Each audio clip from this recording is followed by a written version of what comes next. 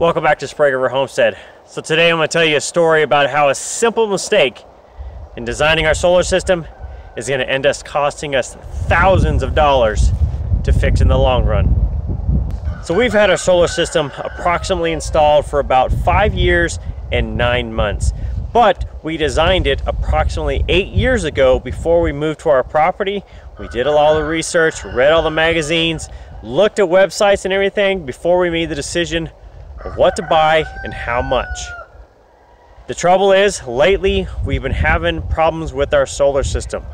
And if you think it's because of the solar panels, it's not. The problem we've been having lately is that our batteries are starting to have a lot of problems.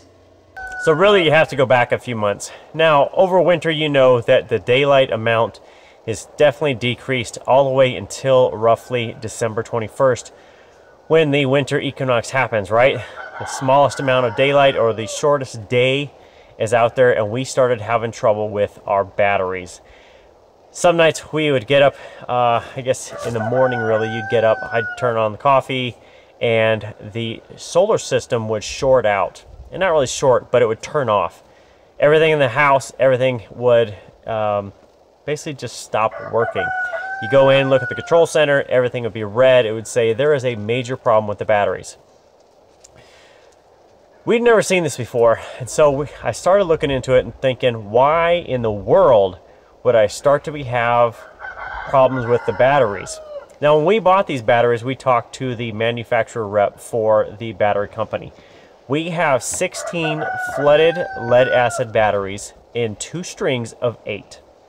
Now that gives us plenty of storage, and according to the manufacturer or the manufacturer rep, when we looked at these and before we bought them, they said we should get approximately 8 to 10 years of service out of these batteries before they would need to be replaced.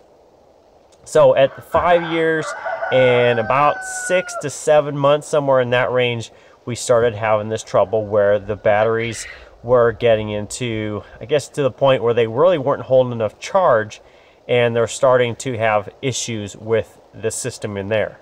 So the first thing I did was I pulled together one of the tech sheets for the battery. I went to the battery manufacturer, looked up the model of the batteries, and I pulled out the technical data sheet of it and started looking at things. I was wondering, well, am I actually going overcharging them to making them having a shorter life?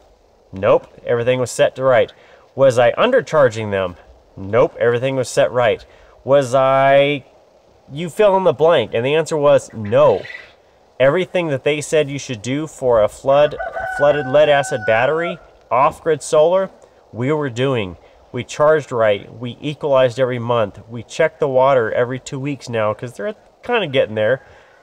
But I was being micromanaging on it because over the last 3 months I was like, boy, we are starting to have trouble. So after not really finding everything, I started looking through the graphs, and I looked at this first graph. So the first thing I did notice was that I was looking for the 100% capacity, and I pulled up this graph, and the one thing you notice on this graph, at the 100% mark to have full capacity of your batteries, you look down on the curve, you're supposed to keep them at 80 degrees. Now, as I show you what is currently sitting out there, right now it's bright and sunny, it's 63 degrees outside, and the batteries are sitting in, you read that right, the room they sit in is insulated and is at 60 degrees. Now, if you were to keep your batteries at 80 degrees all the time, what you would expect to see on your discharge graph, the expected life cycles of those would be approximately 3,300 or 3,300 discharge cycles. Now, every day we discharge and recharge, so 1 cycle is equal to 1 day. Now, 3,300 discharge cycles or days is equal to just over 9 years. So that would fall within the 8 to 10 year range for the batteries, according to the manufacturer. So clearly we're not keeping our batteries at 80 degrees, and that room honestly never is at 80 degrees. Over the course of the year, it goes to roughly 100 degrees outside. It can go equally down to a 0 or even negative on the outside. So that battery temperature room actually is between roughly in the low 40s to the low 70s, really, as it goes throughout the year. So we spend roughly a third of the year, let's say, in the low to mid 40s in that range. And that gives us 78% maximum capacity on those batteries. We also spend a third of the year at roughly in the high 50s, which gives us 85% of the capacity of those batteries. And then a third of the year, approximately the summer, we keep it roughly about 70 to 72 degrees in there. Even when it's 100 degrees outside, it only gets to that point. And that gives us roughly 95% of the battery capacity. Now, knowing you're going to keep the batteries roughly in that range for a third of the year, third of the year, third of the year, you look at the average weighted percentage, most of the time we're going to have approximately 85% capacity of our batteries versus the 100 we thought we were always going to have. So clearly temperature is causing us a problem, but at this point I had no idea, after looking at the fact, what that really meant. Was this the true problem? And I really didn't know. So when we talked to the battery manufacturer early on, they had said, you know, for maximum cycles to get between 8 and 10 years, we didn't know about the temperature, you don't want to discharge them more than 20%. So you want to keep an 80% charge or more on them at all times. Anytime you go start getting more discharge, less than 80%, you're going to shorten the life cycle. So remember, we wanted to have 100% capacity, and we didn't know we had to keep them at about 80 degrees. So if you realize that our maximum, our average maximum is probably about 85%, and we're still trying to keep them at 20% discharge, taking that 20% of the 85 means we're actually dropping our batteries down to about 68% of the discharge.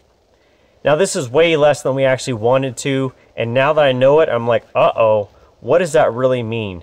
Well, 68% of the discharge, according to this graph, is right around 2,000 cycles. 2,000 discharge cycles on the batteries. That's a 32% discharge off of those. Now 2,000 cycles is actually equivalent to 5.48 years. When did we start having trouble with our batteries? Roughly at about 5.5 years. 5 years and 6 months.